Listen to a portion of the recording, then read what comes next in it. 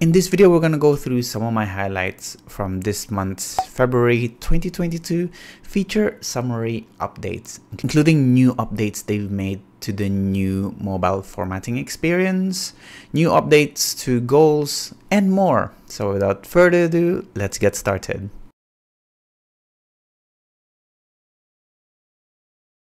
Hi, my name is Fernan, and welcome to the Solutions Abroad YouTube channel, where we cover tips, tricks, and best practices when working with Power BI.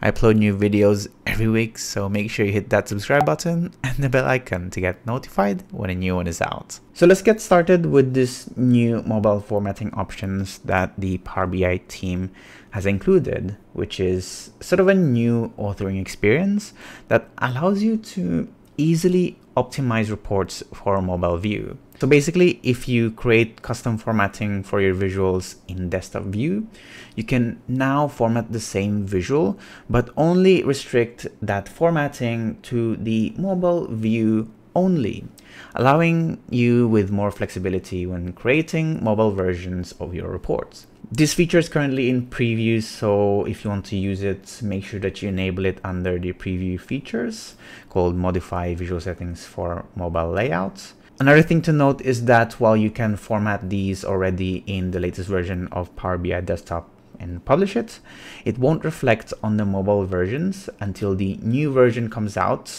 this mid-February. So just keep that in mind if you're thinking of using it. Few updates on the sensitivity labels, which we already covered in the previous months.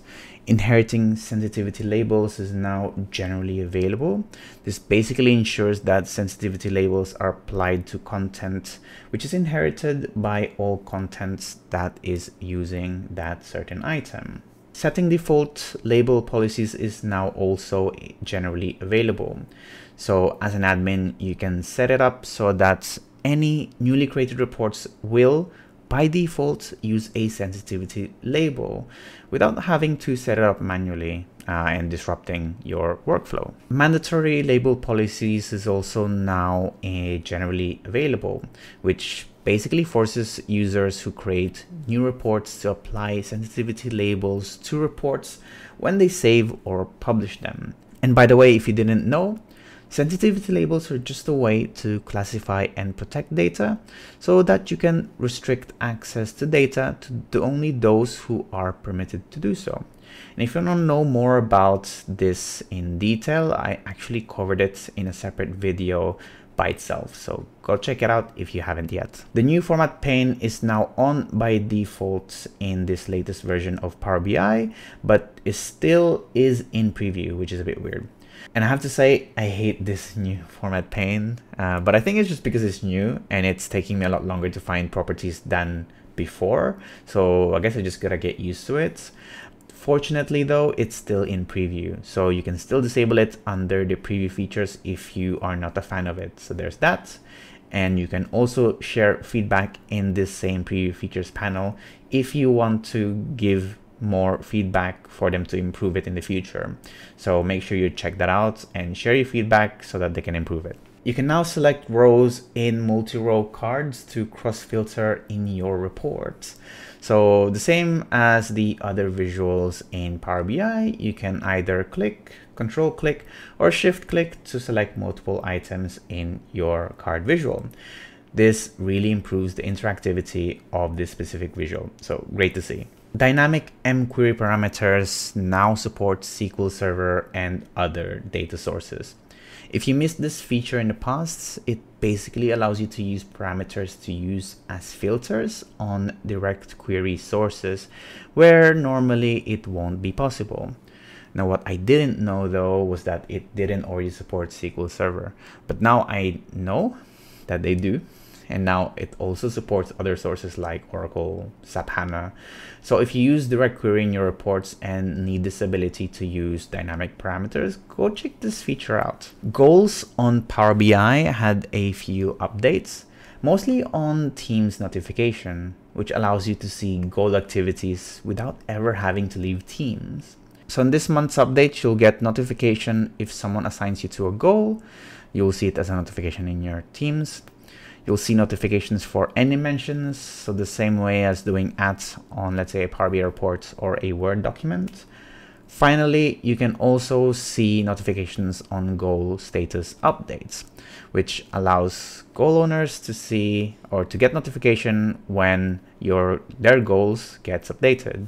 You can now also have multiple owners of goals and create private scorecards in my workspace, which is a little bit interesting that now is available to free users, which I didn't know before.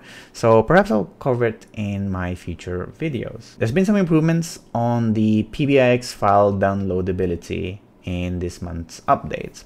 So if you worked with reports that used either XMLA endpoints or incremental refresh, Power BI would always warn you that you wouldn't be able to download this report once it's published into the service. However, it seems that now with this new updates, you will now be able to.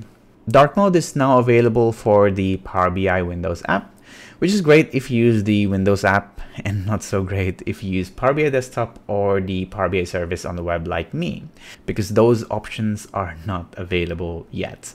I'm really dying for Power BI to include a dark mode on these other modes to stop my eyes from burning every time I have to develop a report. So fingers crossed it will come very, very soon. And one last thing for this month's update, just make sure that you have WebView 2 installed on your machine. Newer versions of Power BI starting from this month will require this installed in your machine. There's a whole blog post to help you how to do it, so make sure you do it before you update to this new version. And that's really it for my highlights for this month. As usual, I didn't cover everything. I just covered the ones that I thought was interesting. If you want to read the full blog posts, I'll leave a link in the description box below so you can go read it for yourself. Thanks for watching. As usual, give this video a like if you found it useful. Give it a dislike if you didn't, so I know to do better for next time. Ask your questions in the comment section box below so I can help you and you can help others. If you really like this video, we have a Patreon page where you can support the channel and get exclusive perks like early access, demo files, and credits at the end of these videos. Thanks again for watching and see you in the next one. Bye bye.